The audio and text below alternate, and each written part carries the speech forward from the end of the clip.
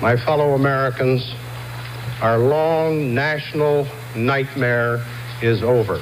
August 1974, Richard Nixon resigns and Gerald Ford becomes president. There will be no illegal tappings, eavesdropping, buggings, or break-ins by my administration. I'll probably be a candidate in 1976. I think Governor Rockefeller and myself are a good team. Part of my heart will always be here on Capitol Hill. I have fully supported the outstanding foreign policy of President Nixon.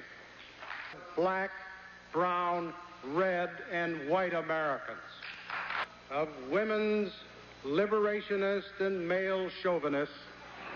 I told you I was a Ford, not a Lincoln. Tonight, I say, I'm still a Ford, but I'm not a Model T. My wife, Betty, had scheduled her first press conference for the same day. And obviously, I had scheduled my first press conference for this occasion. So Betty's was postponed.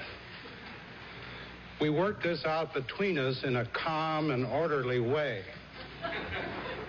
She'll postpone her press conference till next week.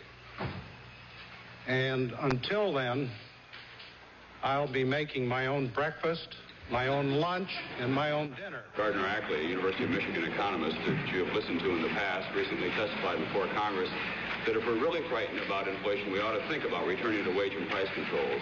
Or of Christians, Jews, Muslims, Buddhists, and atheists, if there really are any atheists after what we've all been through. Remembering in Big August 50 years ago in the latest episode of C-SPAN's podcast, The Weekly. Find C-SPAN's The Weekly wherever you get podcasts. The Weekly! And specifically, would you use your pardon authority if necessary?